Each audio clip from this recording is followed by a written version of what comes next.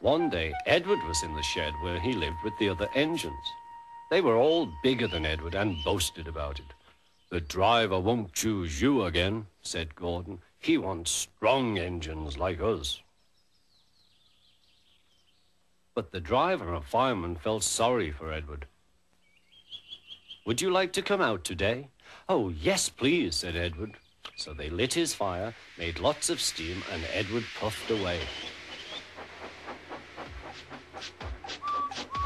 The other engines were very cross at being left behind.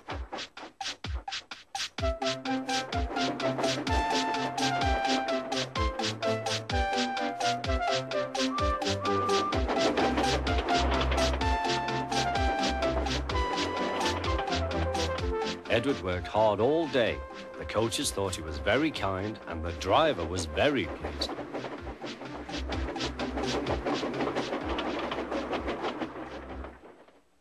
"I'm going out again tomorrow," Edward told the other engines that night.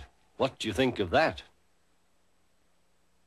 But he didn't hear what they thought, for he was so tired and happy that he fell asleep at once. Next morning, Edward woke up to find nothing had changed. Gordon was still boasting. "You watch me, little Edward, as I rush through with the express. That will be a splendid sight for you. Goodbye, little Edward. Look out for me this afternoon."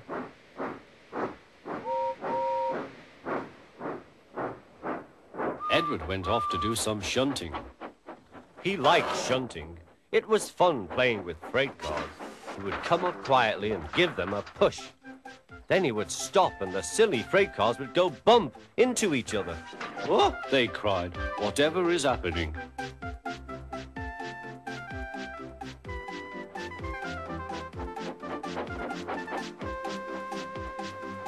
Edward played till there were no more freight cars. Then he stopped to rest.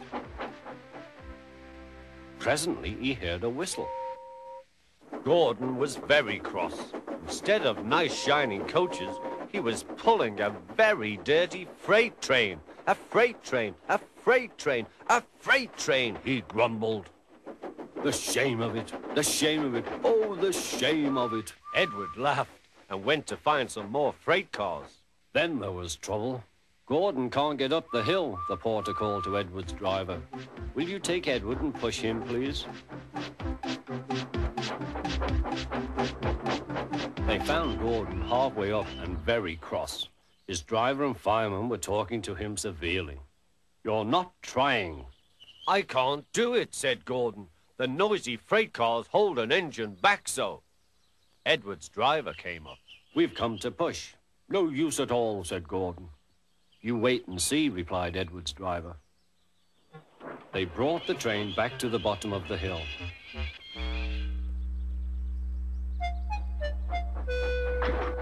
"I'm ready," said Edward. "No good," grumbled Gordon. They pulled and pushed as hard as they could.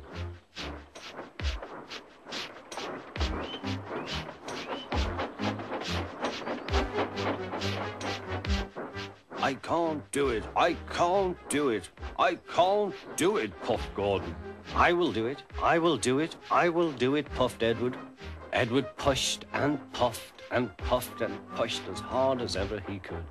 And almost before he realized it, Gordon found himself at the top of the hill. "I've done it, I've done it, I've done it," he said proudly. He forgot all about kind Edward and didn't say thank you. Edward was left out of breath and far behind, but he was happy because he had been so helpful. At the next station, he found that the driver and fireman were very pleased with him. The fireman gave him a nice long drink, and the driver said, "I'll get out my paint tomorrow and give you a beautiful coat of blue with red stripes. Then you'll be the smartest engine in the shed."